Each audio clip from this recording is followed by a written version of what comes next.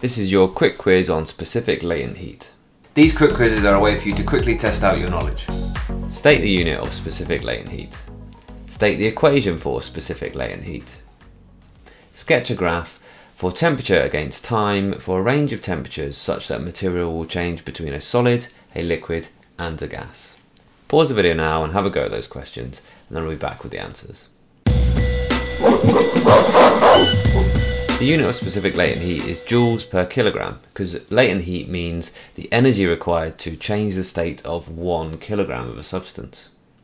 The equation is energy equals mass times specific latent heat.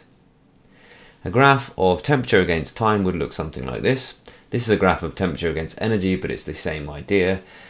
In a solid, during the time in which it is a solid, the temperature will rise, then it will stay at the same temperature for fusion, which is either melting or freezing.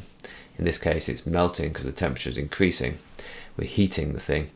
And then as a liquid, its temperature will rise and then it will boil. At vaporization, the temperature will stay the same during that change of state, and now we can increase the temperature of the gas by putting in more energy or heating it for a longer time.